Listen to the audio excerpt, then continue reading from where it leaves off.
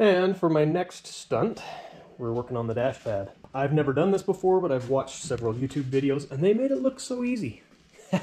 Hey guys, welcome back to Troy's Garage. My name's Troy. This is my garage. Well, I've got my roll lock out with my die grinder. I've got a utility knife with a brand new blade in it so that I can kind of cut around, taking out all the ridges. This part right here is the part I'm the most worried about. That's a solid inch, and it's also real crusty down in there. So I'm gonna have to cut back even farther. So I've got to figure out something that's gonna fill that and be rigid enough to, you know, give it some beef and be able to lay smooth across the top of it. I also got to figure out something for filling in this gap. Metal mesh is what's coming to mind. I'm not sure. Riggs basically said if this doesn't work, then we'll just go with a straight up metal dash, but I'm going to give this a try, see if I can salvage this. Not sure how hard this is going to be to cut either. Oh, it just breaks. It's brittle.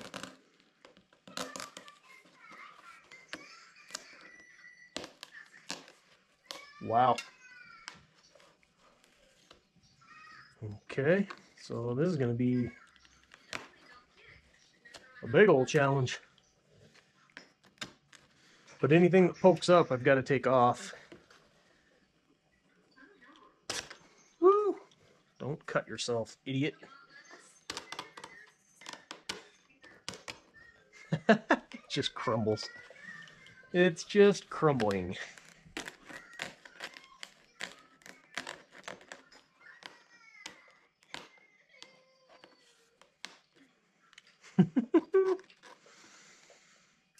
Yeah, I don't know. I don't know.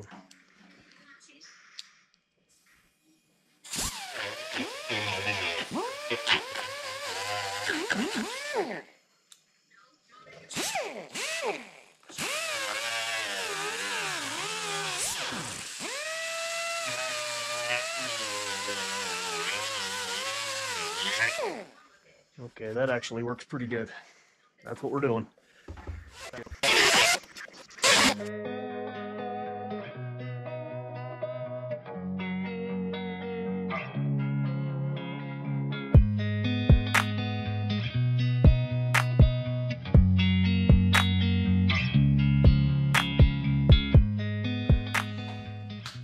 Yeah, so that's basically the process that I'm going through. I'm going to chase all the cracks with the edge of it until there's no more crack, no more raised. Anything that pokes up has got to come off so that it will lay flat and look right. I kind of started over here on this one as well, but I'm just going to continue that process through this whole thing. I mean, I've got cracks that come all the way down through here. Lots of cracks down on this end as well. I was practicing over here just so that I could get an idea for what it takes to get this done. I'm trying to get out any of the foam that's non-structural anymore, if there's no give to it anymore. But anyway, I'm just going to keep cranking on this and I'll give you updates as I go along.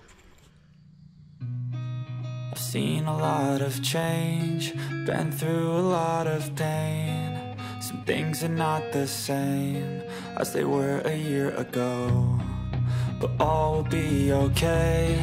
I move on each and every day. The past is where it stays, way back a year ago.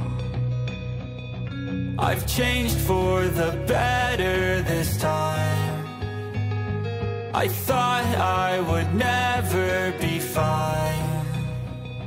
I strive just to say I'm alright, and for the first time in a long time I'm alright. I've seen a lot of change, been through a lot of pain. Some things are not the same as they were a year ago, but all will be okay.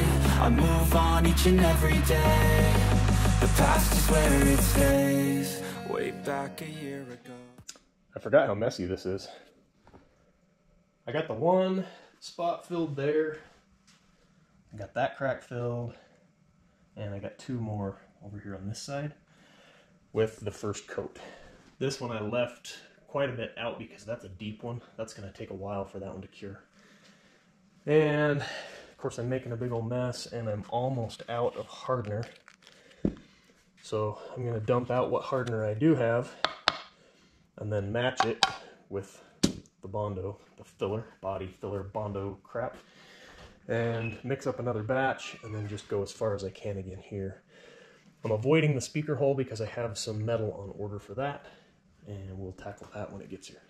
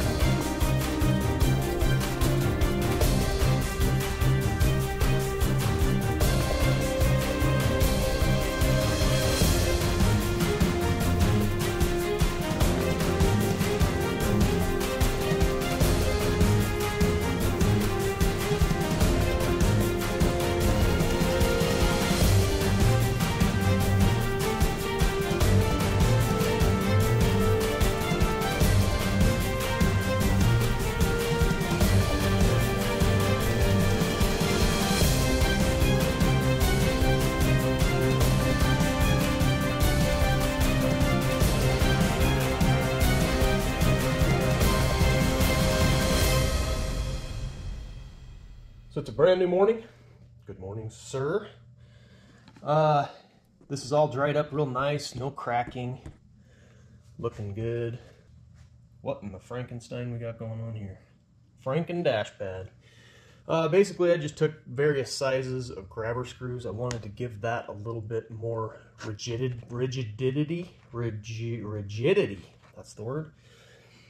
So when that Bondo dries across there, it'll basically just, well, it now has rebar in it, so that's awesome. I'm going to continue this morning and just kind of fill all these little spots that are around the edges. Get started on the Grand Canyon down the middle, flip it and do the stuff that's up underneath under there. The metal piece that I bought for this won't be here till Wednesday, so that's a few days from now. So in the meantime, I'm just going to keep mixing up some goo, spreading some goo. I'm going to start sanding. I can basically get everything done except for this part and be really close to knowing if this is going to work or not.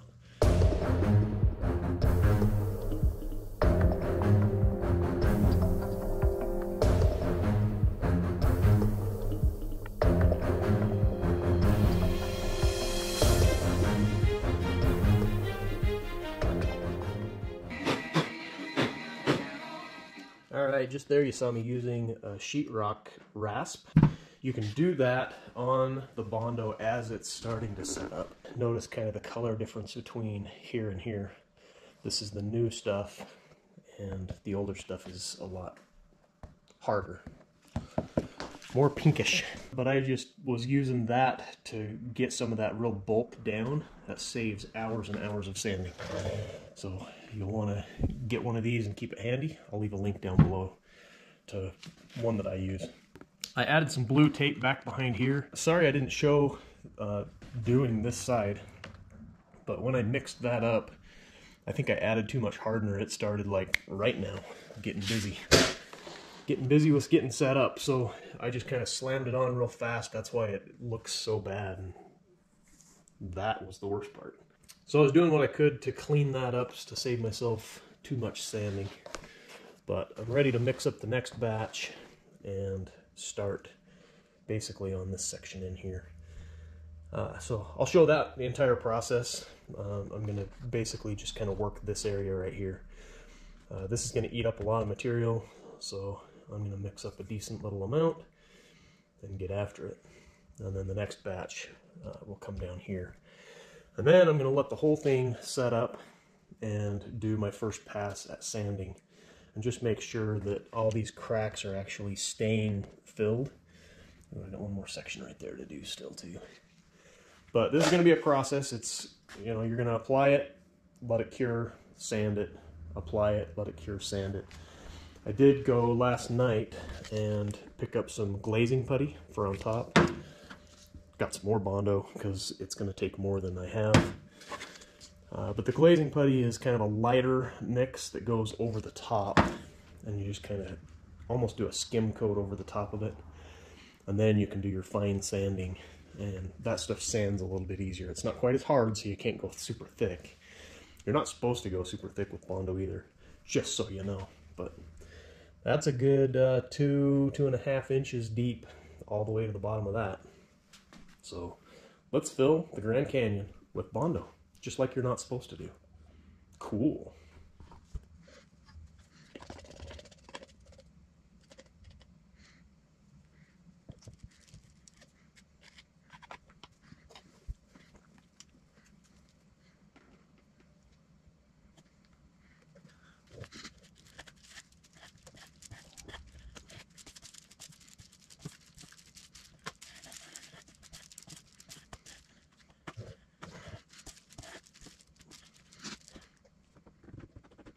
Wow, that is a thirsty Grand Canyon. That is nowhere near enough.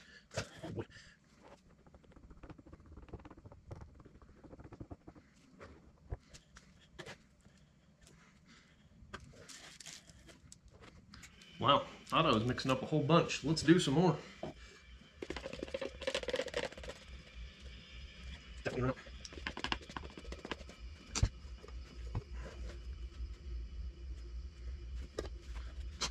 And let's just do this.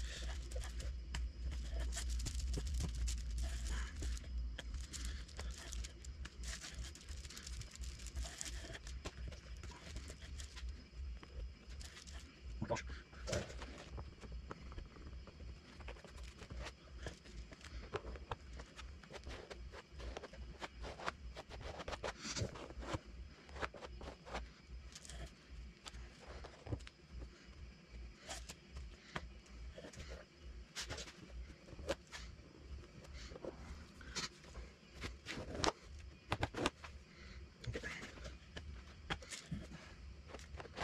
Well, there you go. That's the process. And you just do it over and over and over and over. That blue tape is not holding, and I just got it all over my hand. That's perfect. Good thing I wear silicone wedding band, because that would have been disastrous on a gold one.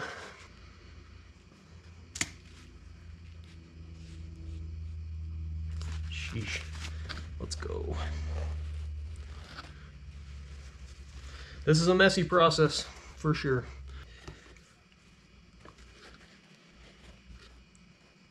Hey, check that out. We'll just do that. Perfect.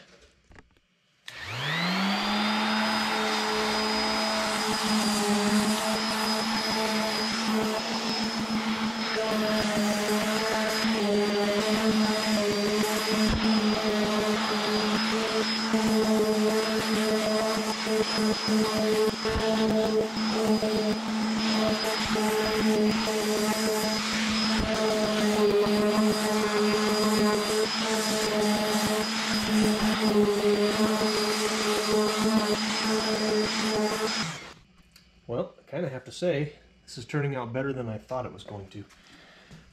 I was hoping it'd turn out good. Yep, it's been about an hour since I put that one in there, and it's cold to the touch. Sheesh, that stuff kicks up some nasty dust and stuff. Good thing I'm wearing my respirator when I do this. Don't want to be breathing that crap in, get black lung syndrome. Still need to fill in down here, but I was running low on motivation, honestly. But now that I know that this is turning out okay, still have low spots in here I gotta fill in. But some of these actually feel really good. They don't look amazing, but they will with some paint on here. I'm not sure exactly what finish I'm gonna go with on this, but we'll cross that bridge when we get there. So far, so good. Let's keep cranking.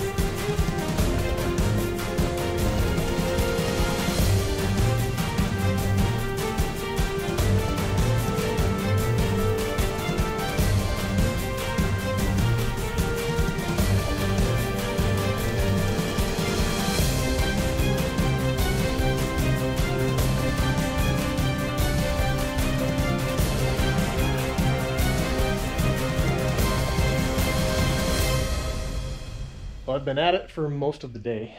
This is probably coat number, I would guess 5 is where I'm at. It takes a special person to do this on a daily basis, like for a living. Oh my gosh, I do not have the patience for that. I've been using an orbital sander with 60 grit sandpaper. Yeah, that's how impatient I am. Now that I'm down to what I think is real close to a finished product, at least for my base, I'm busting out the glazing putty. I do still have to sand this last coat. I'm gonna lightly do it with the 60 grit. And then I got a little sanding block. It's just a foam sanding block, probably 180 grit. Yeah, this is 180, and it feels similar to that. So yeah, probably 180. But I'm gonna do some fine tuning with that, kind of up and around the edges. I don't want you to look too close at this. See, looks amazing, doesn't it? It's perfect. Anyway, this is one of those deals where better than used, not quite new. This is to save Rig a bunch of money and also give him a dash pad back in the truck so that he's not just running a metal dash with his little boy sitting next to him. It can be a safety thing. So if nothing else, this will at least be on the dash and be all one color and hopefully not huge cracks in it. Hopefully it lasts through summers and whatnot. I've kind of manhandled this thing, flipping it up and back and whatnot, and it's holding together. This was the Grand Canyon gap that I called right here. Right there you can see a crack. That one's not holding together with the Bondo very well. This one is, and the Grand Canyon is. This one over here is holding together pretty good. I do still need to go on this front surface with one last coat before I go to the glazing putty. But I'm getting close. I was hoping to finish this today, primed, painted, the whole thing, but I don't think that's happening. I'm way too lazy for that. But I'm gonna get this sanded, get a coat on this underside, hopefully get that sanded, and then I'm gonna run my hand across it and see how it feels. Maybe with this last little bit and the sanding, I won't even need to do this. I know Rig's gonna be happy with it no matter what. This is good practice for me though, before I do it on something that really matters. Not that Rig's truck doesn't matter, but he's already said, dude, give it a good effort, and if you can't fix it, I'll run it without it. So no harm, no foul. But that's what I'm up against, right? This is just an attempt. If nothing else, I'm practicing with Bondo and my sanding skills. I know. But it is what it is, so let's just keep cranking at it.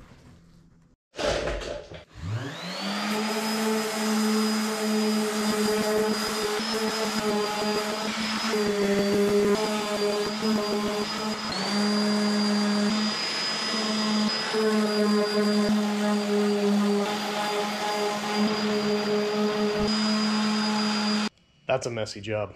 I don't have the dust collection and all the fancy things that a lot of these body shops have and stuff. I attacked that entire thing with 60 grit sandpaper on a DeWalt random orbital sander because, well, that's the best thing that I've got. It looks okay. It's a 51-year-old truck. This little speaker cover thing turned out pretty awesome. I'm tired of this. I'm gonna clean this off with the air gun and spray some primer. I am not a body guy. I'm not even gonna pretend that I am. It turned out okay. It's not amazing. It's definitely not perfect, but it's better than running just a straight up metal grill. Metal grill? Metal dash. Let's get some primer on it.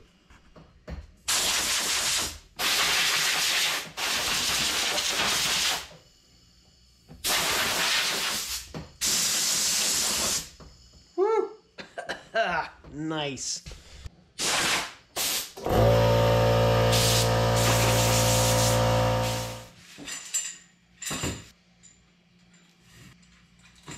Setting up my paint booth down here because all the dust is at that side of the garage. That makes sense. Every once in a while, it's a good idea to replace your respirator canisters. I haven't replaced these in a while, and I could tell they needed it because it was getting a little bit hard to breathe through. Picked up some new ones. Because safety eventually, or something like that.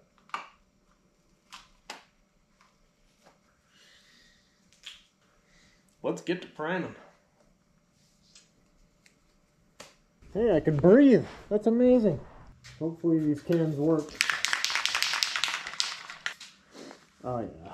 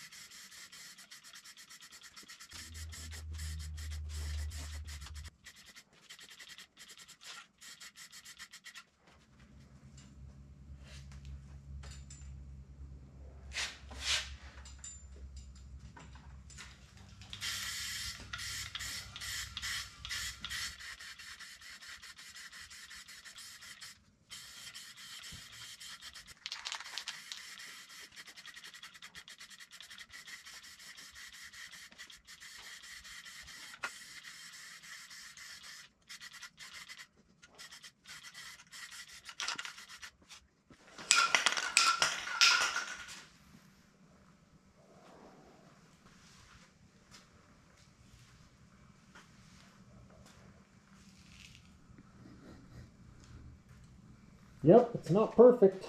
Let me get a light. Still trying to breathe through this thing. Woo! Used a red oxide primer just because I knew I had enough of that.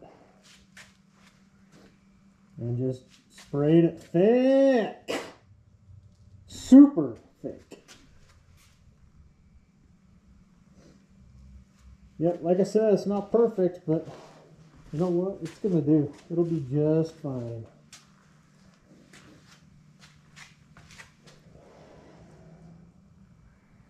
Yep, it'll be fine. Open the garage and let it air out a little bit in here. I laid that paint on thick, except it's primer, but still thick. Let's walk outside here for a second. Full moon tonight. A little bit of a fog going on in there. Definitely some fumes. I'm gonna leave the door open for a little bit and let that air out. All right, hey guys, it is several days later. Got really tired of sanding, I'm not gonna lie. I am not a body guy. I don't even want to be a body guy. That is miserable, it's stupid, I hate it. Anyway, here's where we're at. I painted several coats, the flat black on this. After sanding it with as much patience as I could muster, it is nowhere near perfect. I decided I'm gonna, well, so here's the deal. Here's the deal. Over on Instagram, I posted a picture of this with my progress update. I posted a reel or two about it, that sort of thing, right? So first of all, go over there and follow me on Instagram. That'd be awesome. Appreciate that. But I had a viewer comment and say that he did the exact same repair and it was awesome. It was amazing. Until summer hit. And then it cracked and it got ugly. So now I'm freaking out. All this work, all this sanding, all this Bondo, all this stupid crap that I did on this thing, it's about to become worthless when the sun shines? Really? So I was like, well, what could I do to toughen this thing up? I know. I'm going to use my brand new product, Troy's Truck Bed Liner. You know what all this fine print right here says? Don't do what Troy does. That's what it says. It says, do it when it's warm. It's cold. Shake the crap out of the can. I'll run out of patience before I hit a full minute on that. But I'm going to do my best to follow the instructions on the back of the can. It says to shake it like crazy some more, and then shake it some more. Then spray, and about every minute or so of spraying, you need to stop and shake it some more. So I'm going to get my arm workout in today and shake the crap out of this. We're going to put 3, 4, 5, I don't even know how many coats we're going to put on this. But roll the time lapse. Let's get shaking and baking. I'll shake, you guys bake. Here goes nothing.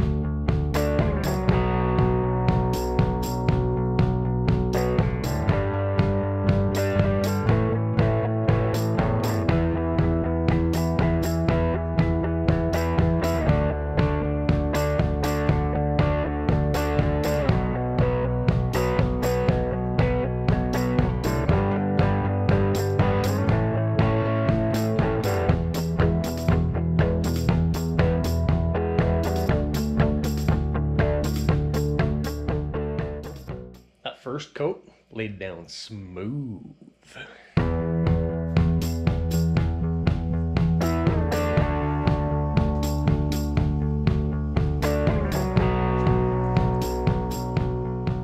Time for a whole bunch more coats. I'm just going to use the entire can, see how many coats that gives me. But I'll leave a link down below to the actual product that I used. Little marketing gimmick to have you use those links down there.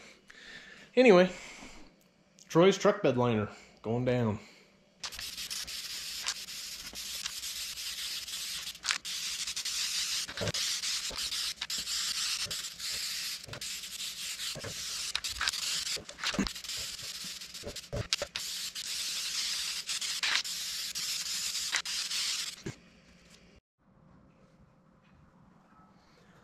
So a single can threw down a little better than 3 coats. I kind of finished the can just kind of spritzing across up and down to try to eliminate any tiger striping that might be taking place.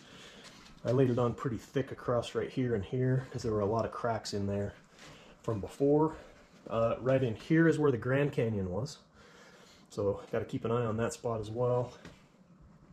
But I think overall this is turning out better than I imagined. It does smooth out as it dries, so it's not as textured as like a truck bed liner would be. Sprayed in the typical fashion anyway. On most things they kind of just splatter it on. This stuff goes on a lot like Plastidip, if you've ever used that product. It goes on very similar to that. I'm going to let this cure up overnight. It's just now starting to get dark outside, and let this cure up overnight. I'm going to leave this heater going for a minute. I've got the door open to get the fumes out. I don't smell it in here anymore, but anyway, I think this is going to turn out pretty darn good. Troy's truck bed liner. It's good stuff. Use that link down below. Pick yourself up some for a project like this.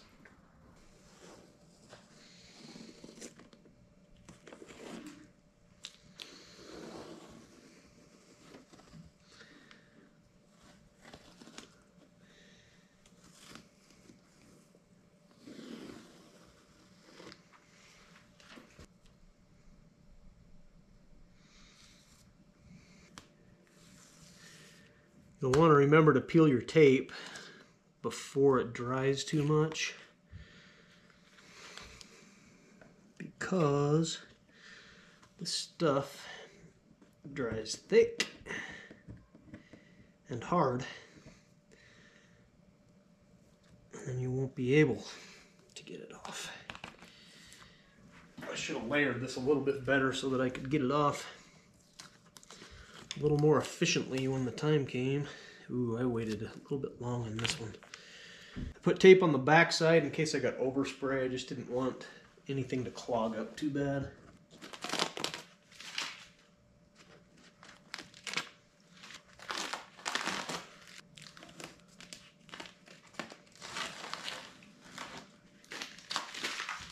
There we go. It's done. Well, it's future me coming at you again. I just finished editing this video and I went looking for the footage where I installed the dash pad in the truck, and I can't find that footage anywhere. I don't know if I'm missing a memory card or if I copied those files into the wrong location. I'm usually pretty good at this stuff, keeping things organized and stuff, but that footage just doesn't exist. So if it turns up at some point, I'll put it in the final video or something, but for now it is what it is. Hope you forgive me for that. The dash pad turned out pretty good.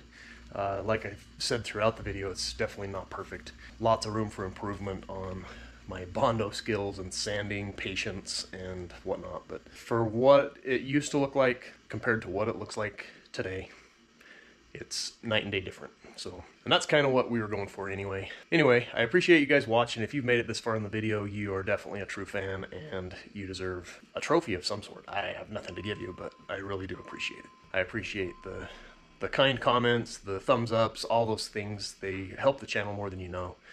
Comments especially, interacting. I do read my comments. I try to respond to as many of them as I can.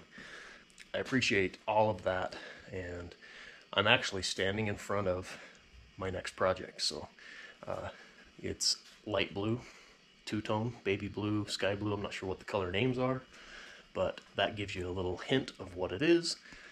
Lots of videos coming on that. This one I bought myself, so it's mine. I appreciate you guys watching, commenting. Check those links down below. Amazon affiliate links, doesn't cost you anything extra. You can actually click on any of those links, do any of your regular shopping on Amazon, and I get credit for those sales. I get just a small percentage back. But like I said, it doesn't cost you guys anything. So I would appreciate if you're going to Amazon anyway, come to my video, go down there on any of my videos, click on any of those Amazon links, do your shopping. That just helps me out, and I do appreciate that immensely. Helps more than you think it does. And all that money goes right back into creating content for you guys. So appreciate it, and we'll see you guys in the next video.